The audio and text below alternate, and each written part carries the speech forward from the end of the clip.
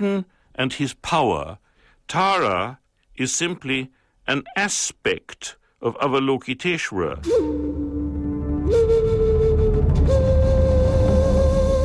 Tara probably stood inside a temple, and there must have been a matching sculpture of her male consort, Avalokiteshvara, nearby, but his image has not survived. Strictly speaking, Tara was not made to be worshipped, but to be a focus for meditation on the qualities that she embodies, compassion and the power to save. She would have been seen essentially by priests or monks from a privileged elite. So in fact, relatively few would actually have been able to meditate on her image. Standing in front of her now in the gallery, we can. And knowing something of what she means to believers, we can better understand why her makers chose to represent her as they did. Her beauty and her serenity speak of her endless compassion. And her right hand, held down by her side, is not at rest, but in the position known as Varada Mudra, the gesture of granting a wish. A clear demonstration of her prime role as the generous helper of the faithful. Her gilded skin and the jewels that once adorned her make it clear that this statue of Tara can only have been commissioned by people in command of enormous wealth. It's very rare for a statue of this scale to survive. Indeed, we know of no other example of this size from medieval Sri Lanka. At this date, most large bronze statues would be cast by pouring the metal around a hollow clay core. Tara, by contrast, is bronze through and through. So whoever made her must have had a great deal of bronze, rare skill, and a lot of experience of this very challenging kind of work. Tara is not just beautiful, she is a remarkable technical achievement. And she must have been very, very expensive. We don't know who paid for Tara to be made. It could have been the ruler of any one of the several kingdoms that squabbled and fought over territory in Sri Lanka around 800 AD. Whoever it was clearly wanted her help on the path to salvation. But in Sri Lanka, as anywhere else, gifts to religious institutions were also an important part of political strategies of rulers, a means of asserting their privileged links to the divine.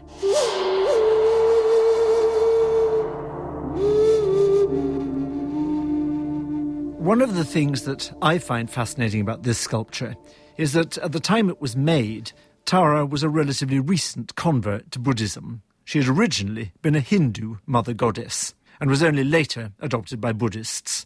A typical but particularly beautiful example of the constant dialogue and exchange between Buddhism and Hinduism that went on for centuries and which can be seen today in statues and buildings all over Southeast Asia.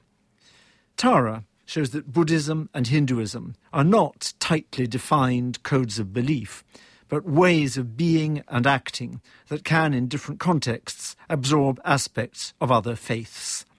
Tara is, in modern parlance, a strikingly inclusive image, made for a Buddhist Sinhala-speaking court in Sri Lanka, but stylistically part of the wider world that embraced the Tamil-speaking Hindu courts of southern India. Indeed, Sri Lanka was shared, then as now, between Sinhala and Tamil, Hindu and Buddhist, and there were close links and many exchanges through diplomacy, marriage and, frequently, war. Nira Wickramasinghe, Professor in History and International Relations, spoke to us about what this long-established pattern means for the region today.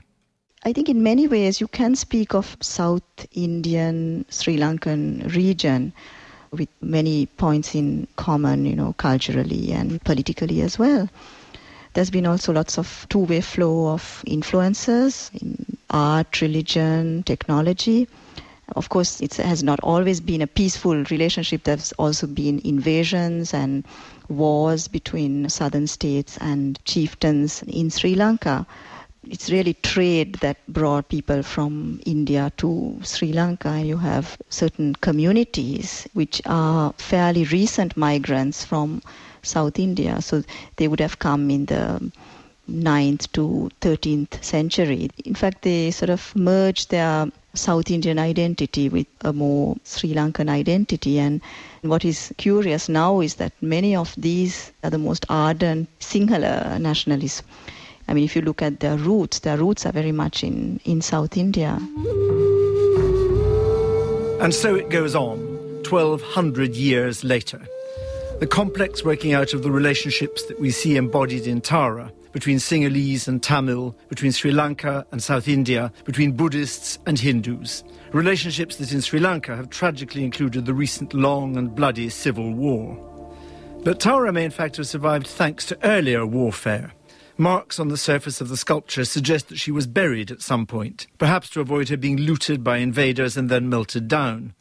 Unfortunately, nothing is known about how or when the statue was later found, nor how it came to be owned by the then governor of Ceylon, the soldier Sir Robert Brownrigg, who brought Tara to Britain. Ceylon had been taken over by the British from its Dutch rulers during the Napoleonic Wars, and in 1815 Robert Brownrigg had conquered the last remaining independent Sri Lankan kingdom on the island.